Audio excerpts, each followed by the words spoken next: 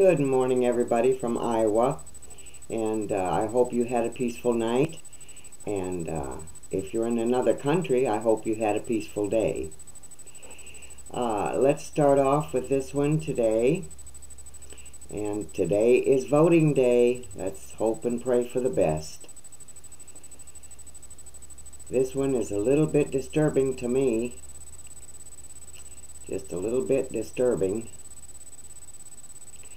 Did Biden, wait a minute, I gotta put this, wait a minute, I'll be right back. There we go. That wanted to cut my camera off. Okay. Did Biden just claim he spoke to a dead man? Oh boy, here we go. On Tuesday, President Joe Biden made a blunder of significance while campaigning for Charlie Crist for governor of Florida in the Miami neighborhood of Hallandale Beach. During his speech, the president mentioned that he had a conversation with Frederick Banting, B-A-N-T-I-N-G, who is widely regarded as the person who developed insulin. Biden offered the audience in Florida a rhetorical question along the lines of, how many of you know somebody who has diabetes and needs insulin? Are you aware of how much it sets you back to manufacture the insulin medication for diabetics? One man came up with it and decided not to patent it so that it might be used by anyone. Okay, I talked to him. The president's narrative has one major flaw. Frederick Banting passed away at the age of 49 on February 20, 1941, which is 21 months before Joe Biden was born, November 20th, 1942. Here's one more problem with the speech that Biden gave on Tuesday. Insulin was never created by anyone. Instead, Banting made the discovery that insulin is a hormone that is created naturally in the body. Another one of Joe Biden's embarrassing gaffes, G-A-F-F-E-S, was detailed in an article that was published by Newsmax 1 month ago. This time the gaffe, pardon me, good morning coffee, included Jackie Walorski, a congresswoman from Indiana who had passed away earlier this year in a vehicle accident. We heard about that. During the ceremony for the signing of measure, President Joe Biden spoke to the crowd by speaking out and asking, "Where's Jackie?" before going on to another topic. Oh, come on now, people. Nevertheless, his error in judgment was called out by both Democrat and Republican politicians, as well as the entirety of the Twitter universe. A Democrat consultant who requested anonymity told The Hill earlier this month, "It's not a nice look." And we all are aware that that does nothing but add fuel to the fire for those who criticize the president for being so old. Biden's 79. Well, so am I. But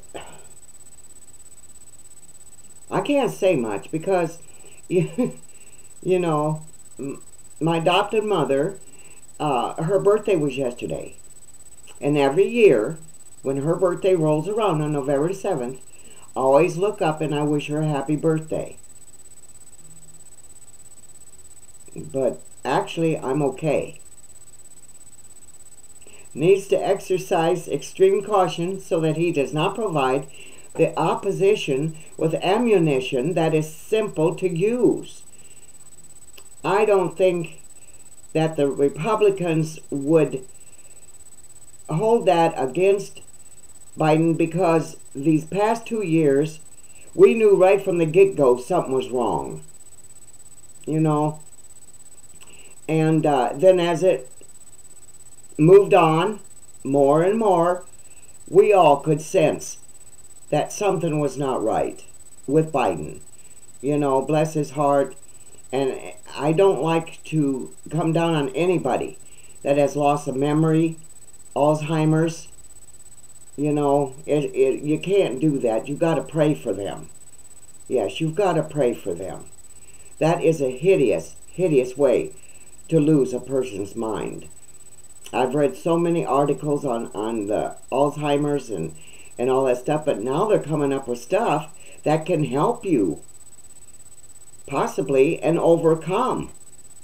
So let's keep praying that the Medical Association will come up with a cure for Alzheimer's. Yes. Additionally, Republican consultant and former member President George W. Bush's administration, Bruce Mehlman, M-E-H-L-M-A-N, Mehlman, has stated his opinion that Biden gaffes are largely utilized by opponents as proof of maturity rather than for the substance of the words themselves. You know, we've all had loss of memory. I mean, common sense will tell you, where'd I put my purse? Well, I thought I just had my purse over here. Now, where is it? So I've got Alzheimer's? No.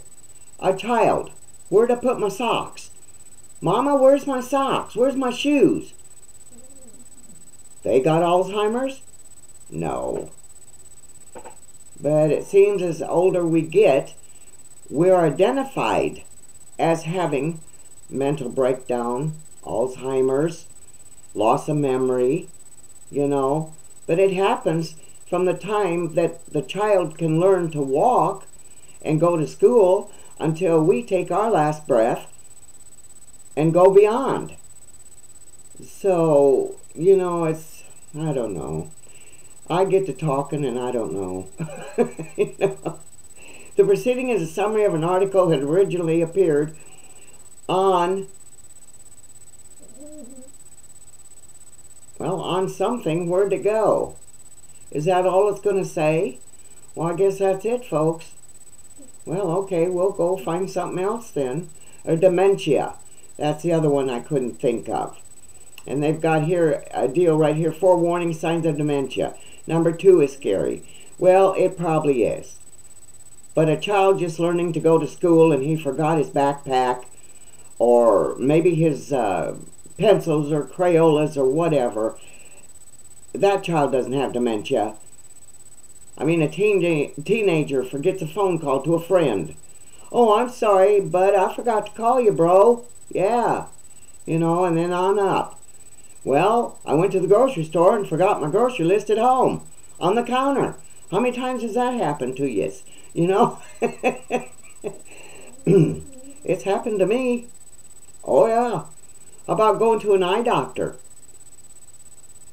After you've had your shower, you do your hair, you get dressed, you're ready to rumble and get to the eye doctor, and you walk out of the house, you get in the car, you go to the deal, and all of a sudden you just go, where's my glasses? You left them in the bathroom. You know, well, you got to take me back home, honey, because I got to get my glasses. I'm going to the eye doctor. You know, it's funny. But no, I just feel bad. My heart goes out to anybody. You know, that if it should perturb, what do I want to say? Prolong, and it does get worse to a person to where they completely lose rationality and knowledge. You know, they need so many prayers. That is one bad way to end up. One bad way. Yeah. But, you know, at his age, my age, anybody in my age, anybody past 50, you know, and sometimes it starts in the early 40s. So, just, they need prayers. That's all I can say. My heart goes out to them. I don't know. Well, here was another interesting one. I'm still cleaning up my desktop from yesterday, believe it or not. I still got plenty loaded here. Don't ask me how I do it, but I just love reading and the articles and the news and whatever I can come up with. This one is pretty good here. According to authorities, Border Patrol agents in Texas caught many illegal immigrants in 2 separate busts. The first bust happened on Friday when the McAllen Border Patrol Station, MCS, got an anonymous call about suspected immigrants traveling in a vehicle that would pass through Los Ebanos, E-B-A-N-O-S, Los Ebanos. One of the agents located the vehicle, which was being driven by an American citizen. Within it, there have been 5 illegal immigrants traveling to the U.S. from Central America. The vehicle was seized following the arrest of all the individuals involved. You know, my heart goes out to them people, too. They're just trying, the good people, not the drug cartel and bringing drugs into our country, but the good people that are just trying to get a better life. My heart goes out to them. They're trying so hard to get to a country that will treat them like a human instead of maybe the country they're coming from. I don't know. Only a few hours later, an MCS camera captured people climbing into a GMC Envoy near Hidalgo, Texas. Hidalgo. Hidalgo, Texas. Hidalgo, Texas. I have to spell them out. I bet you feel like I'm in school, don't you? Once the vehicle stopped near a canal, the people tried to escape. Oh, God love them. However, 4 immigrants from Mexico, El Salvador, and Honduras was found and captured. In this instant, the driver was not found. RGV Sector Chief Patrol Agent Gloria I. Chavez released a statement saying that the continued support of law enforcement agents was necessary for them to dismantle transnational criminal organizations, which is TCOS, who are active in the Rio Grande Valley region. In September, there was a large increase in immigrant encounters, especially when compared to previous years. In September of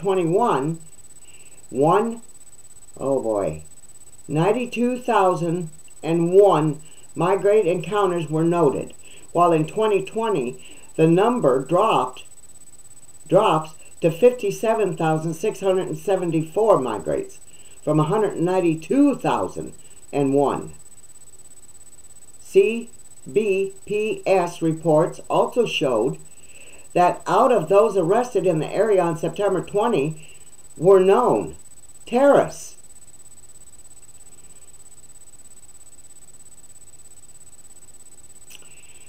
Oh my goodness.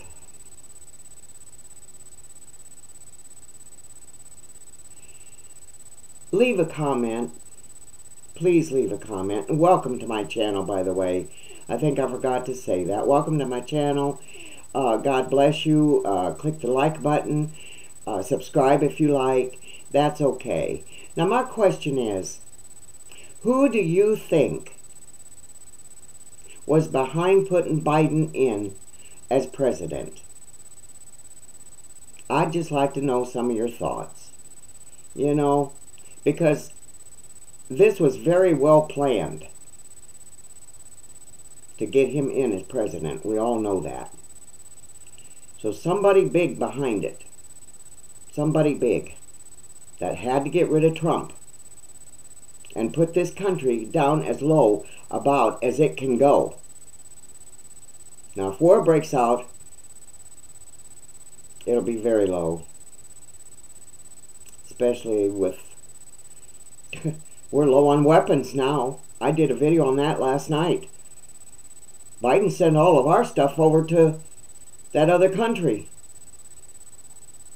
I don't mind helping a country out in time of need, but look at the billions and billions and billions of dollars. We got nothing. Oh, I don't know. Well, I'm going to say I'll be back. You are a blessing. And as today comes about, give someone else a blessing. I'll be back. Gotta find my little camera button here. And hopefully next month I'll be able to buy a light to where I can get rid of the glare on these glasses. I traded glasses, but this isn't much better than my other ones.